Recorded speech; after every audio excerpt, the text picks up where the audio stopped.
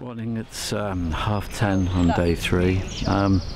Fascinating talking to Jackie and the other members of the team, working with the army here on sites where effectively we're digging up Anglo-Saxons with spears and shields, which I suppose were a kind of evidence of warrior activity, or maybe even just decorative military activity.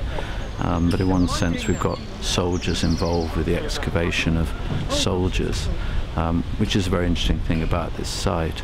Also, the degree of precision with which the army recruits, some of them new to archaeologists, bring to what they're doing is absolutely amazing. They seem to have the ability to concentrate on a task and not be thinking about other things, what they did the night before, what's going on the rest of their lives. They have this ability to focus on a task, and that's really quite humbling to see how they can get that. You often think with a group of archaeologists sometimes there's all sorts of stuff going on, but with these guys you give them a task and they stick at it and they do it brilliantly, and that's very interesting. Behind me there's trenches being recorded, there's soldiers doing recording of the skeletons, and all those activities are being done with just a fantastic level of concentration, which is really great to see.